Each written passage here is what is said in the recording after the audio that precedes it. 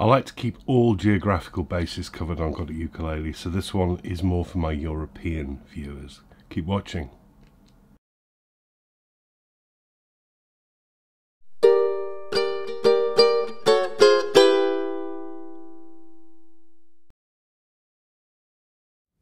Yeah, hello, welcome back to GotAUkulele. It's review day. As ever, this is the summary video review that accompanies the full written review that you will always find in the links in the video description below. Also down there in that description box are some links where you can help out to help keep this site going, because this is not a corporate channel. I am not paid by the brands to give them adverts. This continues going by thanks to the people who donate each week. My eternal thanks go to these people. It's very, very kind of them.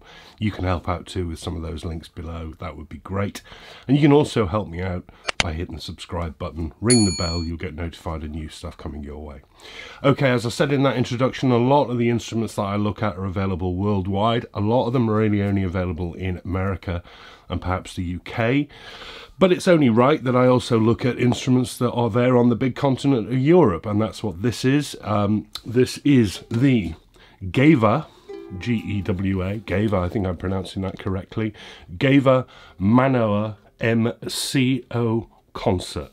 GEWA are a German musical instrument brand that have been around since the 1920s, very well known in Germany. They have drums, they have guitars, they have all sorts of things.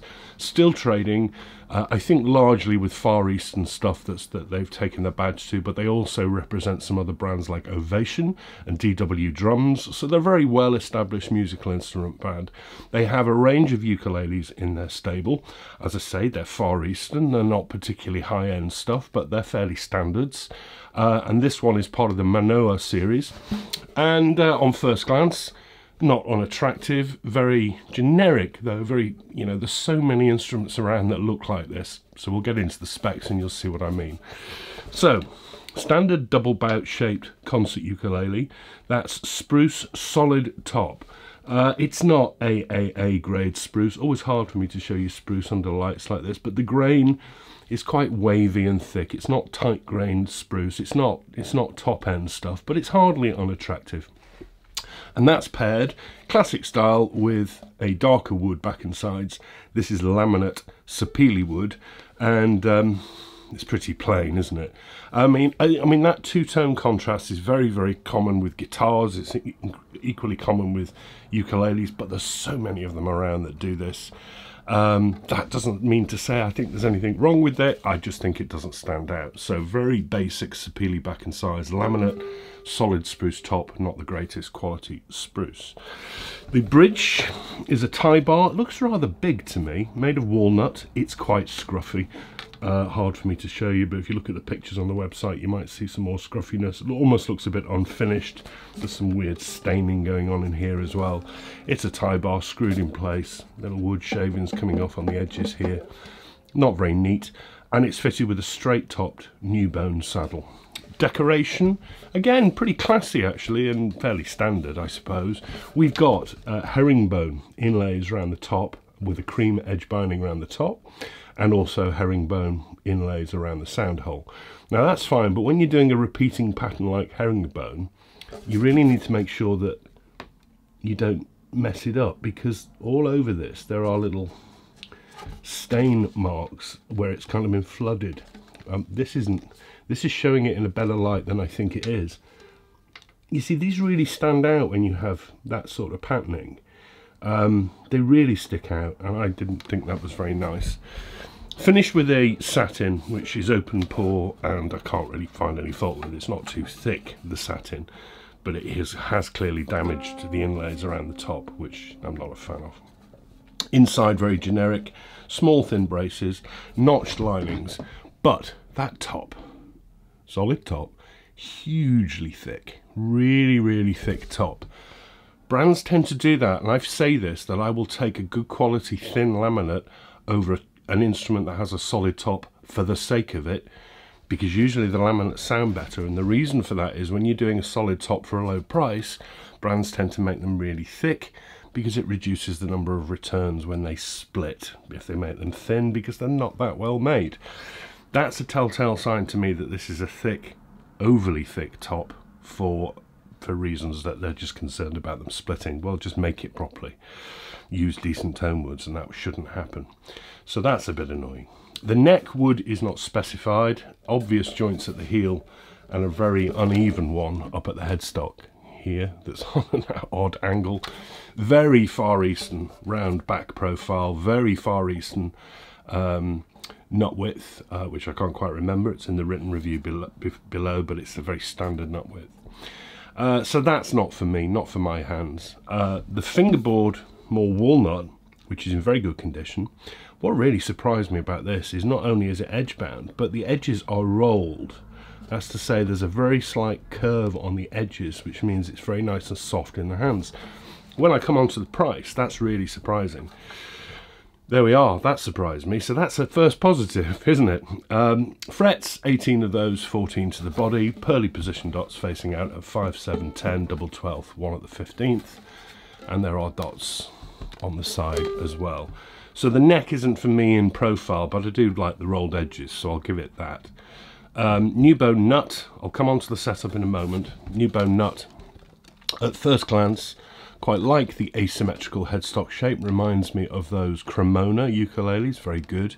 What I don't like is this cheap logo. I mean, that's just, what is that? Just a basic font.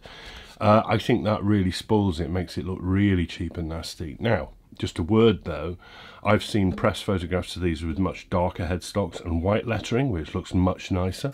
I've seen press photographs of these with a completely different logo on the headstock, so whether they're in a position of change, they're in flux, I don't know. I didn't get any choice, this is what arrived and I don't like it, so I review what I have in front of me, but there are alternatives, it would seem. They should just stick with what they want. The tuners are open gears, clearly trying to look like Grovers. The quality is not there, but they're not bad. They work okay. Small black buttons, they're gold. I've seen much worse in tuners. It comes with, as you can see from the swing tag, Aquila strings and a basic branded gig bag. Nothing more than that. And the price, well, it's got an RRP and it comes in at the UK price of about £160. That's not a lot of money in the big scheme of things with ukuleles. It's not, but it does put it in a very, very congested price point against Flights and Kais and Umas and Kalas and Ohanas and Lanakais, many of which have instruments that are the same sort of spec, solid spruce top, laminate, darker wood back and sides. So how is it going to stand out? The overall build here I think is alright. The overall finish leaves a lot to be desired. Little finish marks, scruffy bridge, hate that headstock. So it's a bit mixed, so it's not standing out on those grounds. But the build generally is okay. It's nice and light at 490 grams, balances nicely too. Setup I said I'd talk about. The setup at the nut is a touch high, but I could live with it. The setup at the 12th is massively high. You'll see the measurement, I think, on the website. It's just too high. The saddle needs to come down. There isn't a lot of saddle to take down either. Okay, so that shouldn't have arrived like that. It shouldn't have arrived with these finish marks either.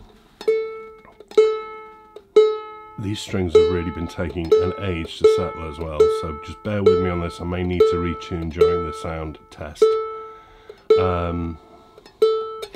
But all in all, a very generic instrument. But, as I say, there's nothing wrong with a spruce top and a darker wood back and sides. It's a classic combo. I had these tuned up a bit because just for the video, just to try and help settle them a bit more, so that's why this is taking longer. But at least you know I'm tuning it. Some people still say that I don't tune them deliberately. People. Right, spruce, very bright, hopefully tempered by a darker body, but it's laminate on the back and sides. It's very, very bright, this one. Volume. Alright, it's not the loudest ukulele I've heard, but it's alright, you will be heard.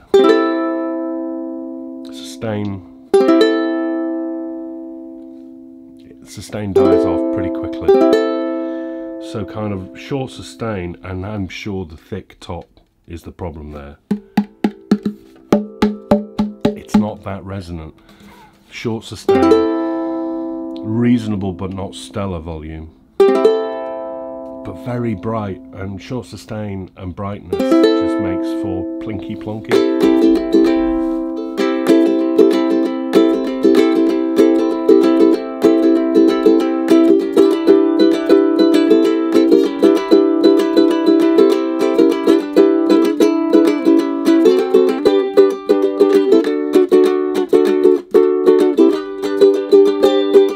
A bit muddy too.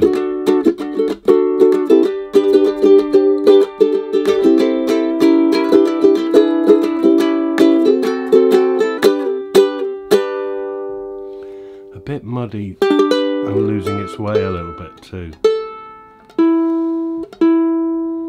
My word, these strings. Stretchy, stretchy. Ukeles, I wonder if they are genuine ukeles. Ukeles normally sound quicker than this to me.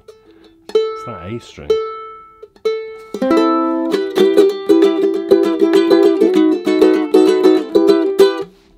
Bit muddy.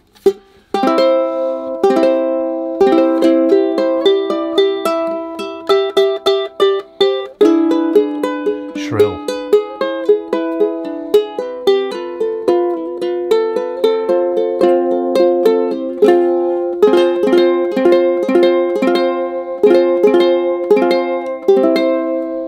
Very, very bright.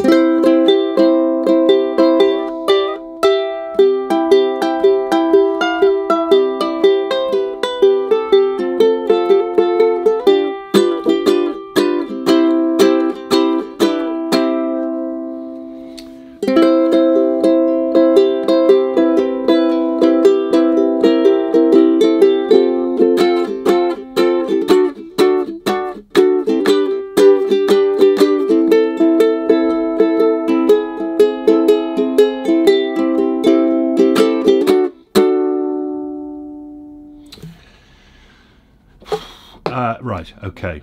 Build's alright. I mean, I have issues with the finish and the detailing. The thing is, 15 years ago when I started reviewing ukuleles, if this was on the market, you'd be looking at this and going, well, that's great. I mean, because it was, unless you were spending Hawaiian money, you were looking at brands like Mahalo that were often a letdown. And something like this sort of stand out and say, that's all right. But there are so many of these that look like this that would, well, certainly that have arrived in better state than this one. So it's really got to stand out to make its mark for 160 quid. And I don't think it does. I think the sound is just a little bit one-dimensional, no real character to it. It works as a ukulele. It's loud enough. You can play it. I mean, if you're a first timer, but there's the point. If you're a first timer and you're going to spend £150, there's so much else out there that is better 150 quid than this. I sound like I'm being really hard on it. I haven't given it a terrible score. I just think it's much easier to find something that's a bit better than this.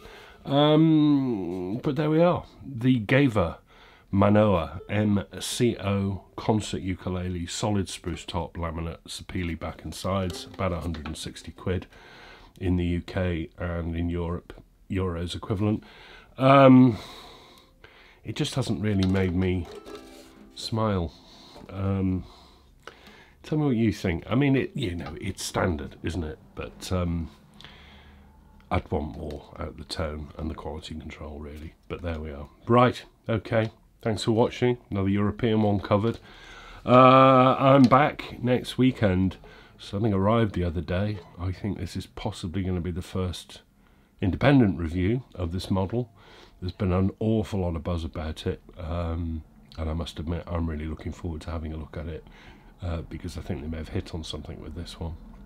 I'm not going to say any more. People will guess when I put the macro up, because it's pretty obvious what it is. So I'm looking forward to doing that. That will be next Saturday, because I'm not here next Sunday. I hope you have a wonderful week ahead. Enjoy yourselves. Take care of each other. Go carefully. I'll see you all soon. Thanks for watching. Bye-bye.